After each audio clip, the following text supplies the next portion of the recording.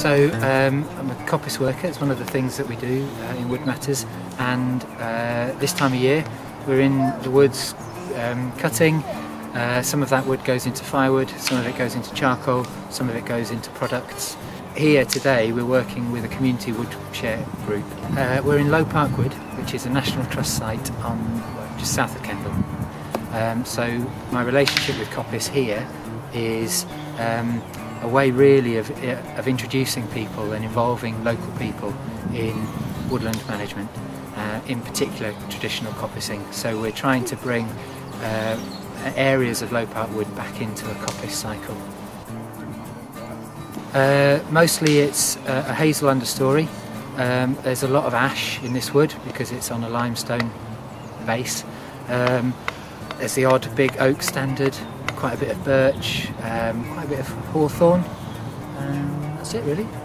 It was a gunpowder works until kind of the mid 1930s, actually, late 1930s, and it was these woods, this portion of Low Park Wood was coppiced to produce charcoal, and that charcoal was one of the ingredients required for the gunpowder. And it goes right back, there's evidence going right back, I think, to the sort of mid 1700s of these woods being managed. So the coppicing on this site, we're sort of planning this in conjunction with the National Trust.